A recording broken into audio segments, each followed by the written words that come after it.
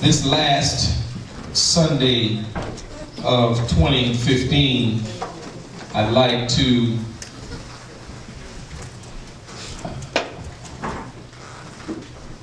talk to the subject of becoming believable believers. Believable believers. I was approached a few months ago when I preached a sermon talking about good Christians and how good Christians sometimes are not so good. After the sermon, someone who was actually paying attention to me asked me, what makes a good Christian good? It's a good question, doesn't it? I mean, quite often we get caught up in the bad behaviors and not so holy actions of folks and then miss what may be causing these behaviors, these attitudes. Sometimes we're so wrapped up in what a person says or does that we will overlook the motivation behind the saying and the doing.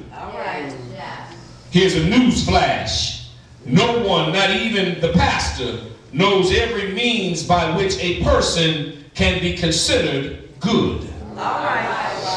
If they tell you that, they're lying. I mean, we can look at what Jesus taught and where Jesus taught. We can look at what Jesus did and where Jesus did it, and that's a pretty good start. We can look and heed the Great Commission of Matthew 28. That's a pretty good start.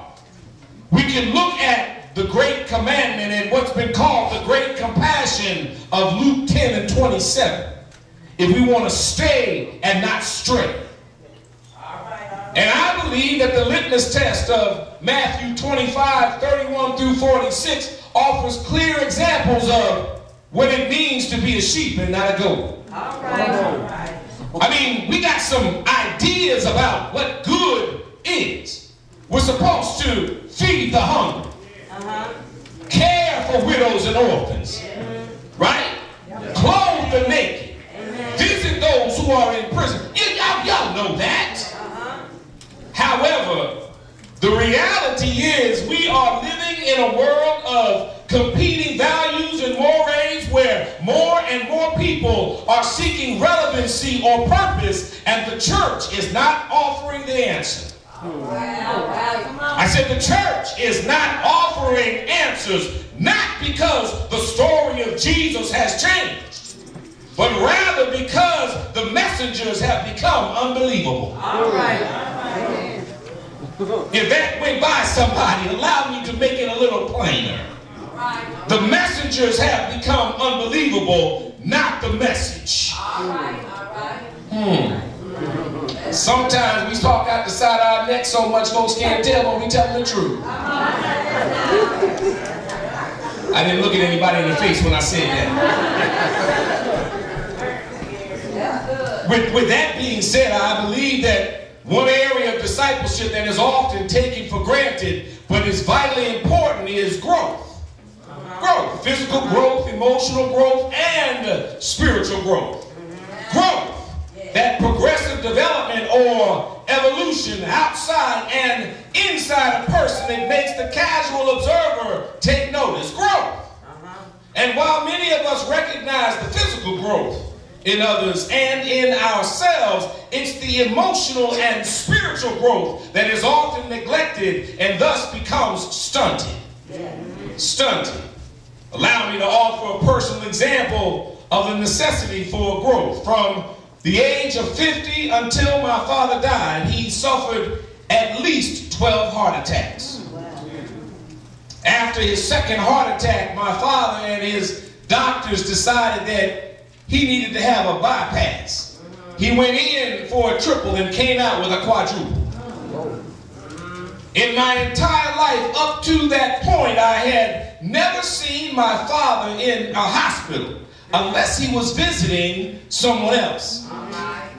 My father was the strongest person that I knew. I said he was the strongest person that I knew. And until he found Jesus, I thought he was the craziest. He was the strongest person that I knew. And I always assumed that he had his red cape and blue tights with the S on the chest hidden away in his closet. That is, until I saw him lying on that hospital bed after his surgery. He was frail and pale with all of these tubes coming out of and entering his body. I was in the Navy back then and had been in one-armed conflict already, had been around the world one time already, and I thought I was bad. All right. Until I saw my daddy laying on that bed in ICU. I started crying ugly. Y'all know what ugly means? I mean, it wasn't nothing pretty about this crying. It wasn't, you know, like you could go ahead and do a close-up and all you see are tears fall. It was tears and everything else coming out. Yeah, I got loud, and I got so bad in my ugly crying that my daddy looked up. Looked at me with loving eyes and then told my baby brother, get him out of here.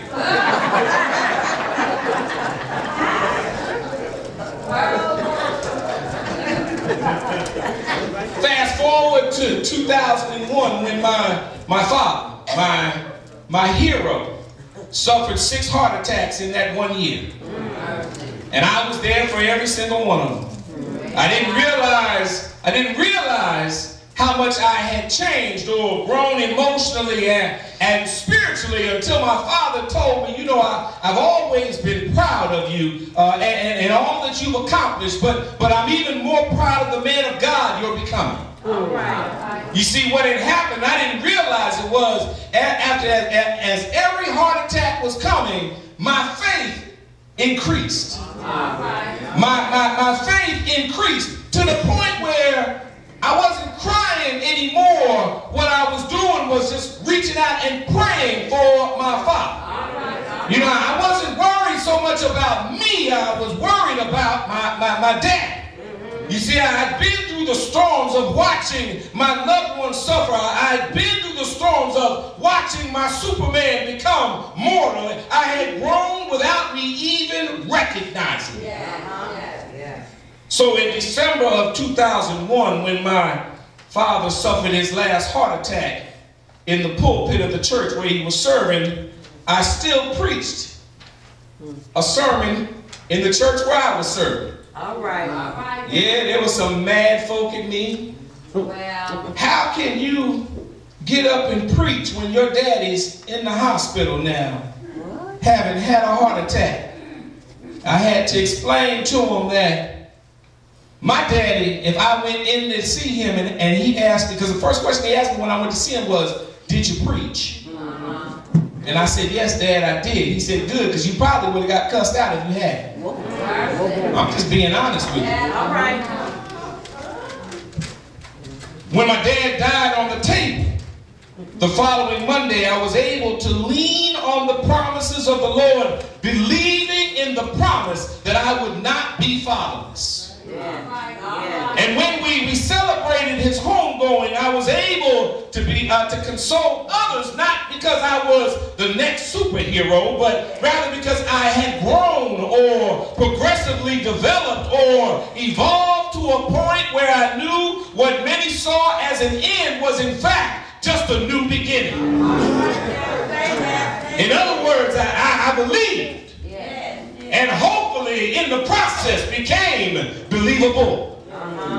I promise I'll come back to my story in a minute. I'll get back to my testimony. However, as we delve into today's gospel lesson, we encounter the only recorded event in the life of Jesus when he was a boy. Now, in the Jewish custom, Jesus is 1 year away from being considered a man. Jesus is in that transitory phase where he's too old to be a child, yet too young to be considered an adult. I mean, he's grown, but he's not really grown yet. Most of us can relate to this phase of life. You know, we can remember the physical, emotional, and hormonal struggles that we felt during this time. This is a time when we do things and say things and think things that sometimes don't make any sense to anyone else, including ourselves. Yeah. And eventually, most of us will grow out of this phase. I said most of us. Yeah. However, some of us remain stuck in this place for a long time. Yeah, we all know somebody that's still in that phase now. We stay in what I've heard referred to as that Peter Pan mentality, never wanting to grow up. We find it difficult or simply refuse to stop acting in a childish manner. You know, for some of us, this might mean refusing to share what we have with anyone else. It might mean speaking or acting in a cruel way towards somebody else because they're not like us. This might mean never remaining satisfied with what we have and always looking, always planning, always plotting, always scheming to try to take what we don't have from somebody else that does have it. All right. If we Christians self-identified as a believer, we might be seen by others as unbelievable. Jesus' family, Mary, Joseph, and all his kinfolk have gone to Jerusalem to celebrate Passover. The Passover is this huge event in the Christian or the Jewish year, and it was a requirement that all Jewish males make the pilgrimage to Jerusalem at least one time in their life. Some theologians have estimated that the population of Jerusalem during Passover would double or even triple from what was originally there. Yeah. You know, they were doing Mardi Gras before Mardi Gras was Mardi Gras. Amen, somebody who's been in New Orleans during Mardi Gras. I'd imagine that Jesus' parents were not that much different from our parents or from us, for that matter. You know, some do's and don'ts have been laid down before they ever got to Jerusalem. I can hear Mary and Joseph now. Boy, there's going to be a whole lot of people around, and don't let yourself get out of my eyesight. Am I the only one that's ever heard that? We get ready to go out in public. Don't show out. Huh? They didn't have time out when I was a child. They had knockout.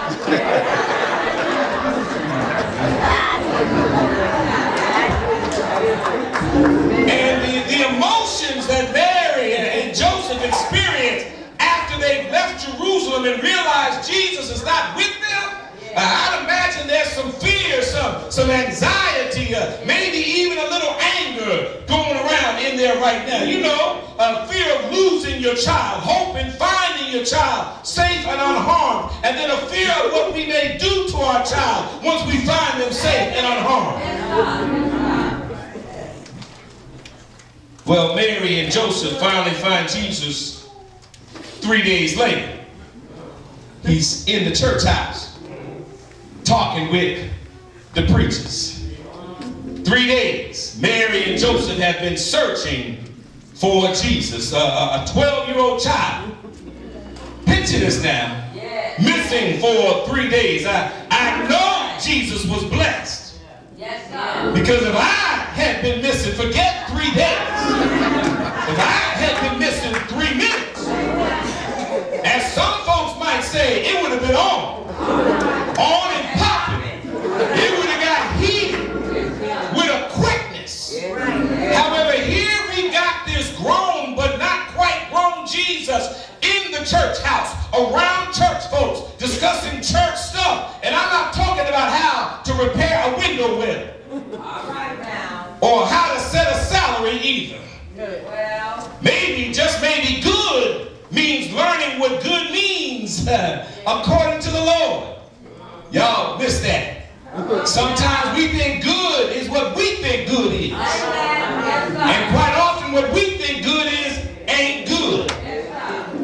Yeah, maybe, just maybe, we are encountering so much not so good because we are not introducing over and over again the divine presence that grows in us as we grow in grace. Maybe, just maybe, our not so grown children are seeking because us grown believers have forgotten that the church is a place where children are supposed to be offered to the Lord and then incorporated into the life of the community. The church is a place where old men and old women gather to remember the past and then long for a hope-filled future. The church is a place where offerings are brought. The church is a place where people submit themselves to God. The church is a place where prayers are prayed and songs are sung. The church is a place where we can praise God who brought us through a week and praise God for the next week to come. Maybe, just maybe, some of us have forgotten that the church is not a place, but rather a space where the Spirit of God will dwell. Somebody talk to me. The church is not a building, but rather a group of believers who are being equipped to do every good work according to the Lord. And maybe, just maybe, if we believers went back to church, I said went back to church, then we might become a believable church. Let me get back to the lesson. I don't want anybody throwing umbrellas at me yet. Jesus is in the temple or in the church house and he's listening, asking, and answering questions. And the scriptures tell us that everyone, not some, but everyone who heard this 12-year-old boy were amazed at his level of understanding. In our text, Mary and Joseph are astonished. That's what my scripture said. Astonished. And I would imagine more than just a little angry. When Mary confronts Jesus, it's not that difficult to see the potentially sticky situation. Here we've got the Son of God doing God's work in God's house. And his mama confronts him for not being where he's supposed to be. Who is the grown one here? I wonder. When we think of the hard choices that we have to make in life, there's no problem, believe it or not, quite often recognizing good and evil. We make the wrong decision not because we don't know any better, but because we choose not to do better. Somebody talk to me. It's relatively easy knowing which way to choose when we're faced with drugs or murder or stealing. But what about those times in our life when we've got to choose between good and good? Good and good. What about those times when we've got to choose between that job that's going to set our family's financial stability for life and that calling that truly makes our hearts sing? What about those times when we got to choose between spending quality time with family or taking time to visit somebody who's sick in the hospital? Who's the grown one here, I wonder? And just so nobody thinks that these types of tough choices are limited to our personal lives, what about those times when the church has to choose between good and good? All right. Those times that the church can either support the community by providing necessary space for a program or support the community by providing meals to the needy. All right. And no matter what we choose, somebody's going to be mad. And because we good people want to do a good thing, we will dig in our proverbial heels, refusing to budge, refusing to compromise, refusing to try to work it out, determined to get our way, and showing the seekers who are around us that we are no different inside the faith community than they are outside the faith community.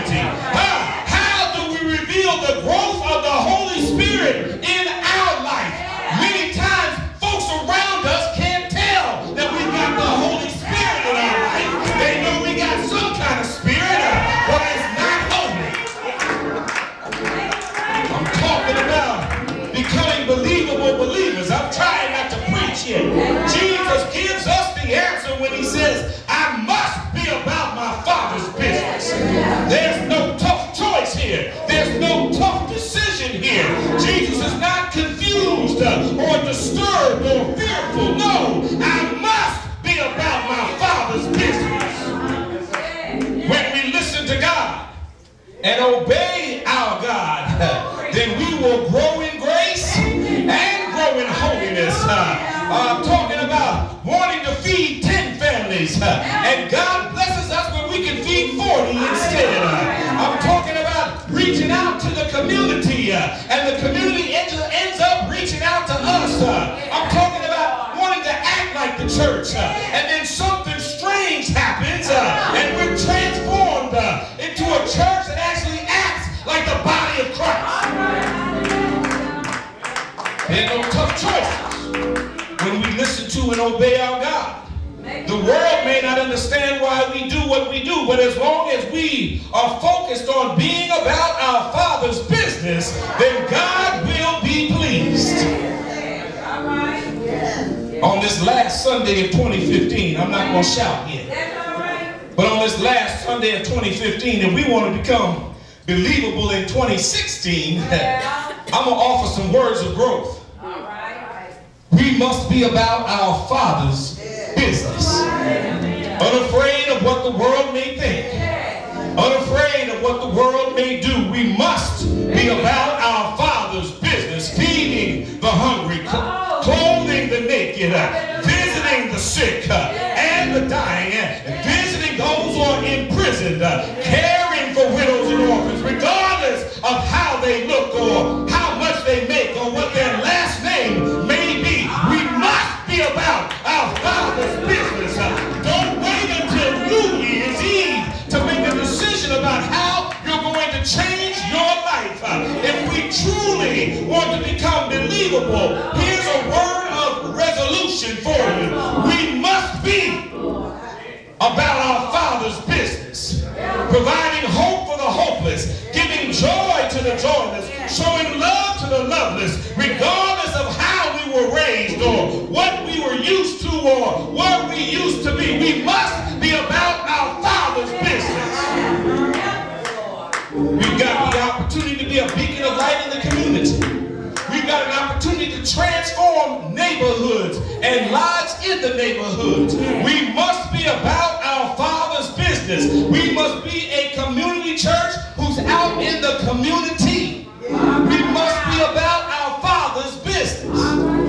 We must go into this new year boldly proclaiming our love for all of God's children.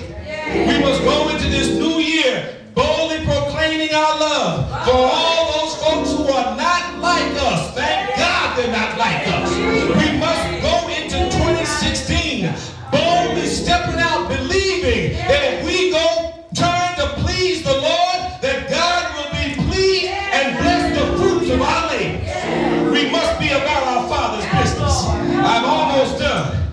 But before I sit down, I have to say this last piece. The last verse says that Jesus grew. I said he grew. They say he grew in, right here, he grew in grace and grew in stature. See, the thing is, when you are about your Father's business, then you can't be the same way today than you were yesterday. When you are about your Father's business, you can't act the same way today that you did yesterday.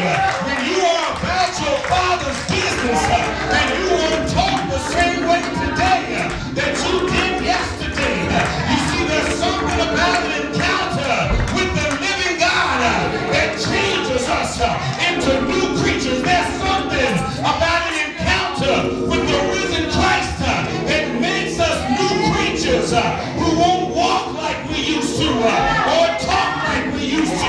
There's something about an encounter that makes us different today than when we were yesterday.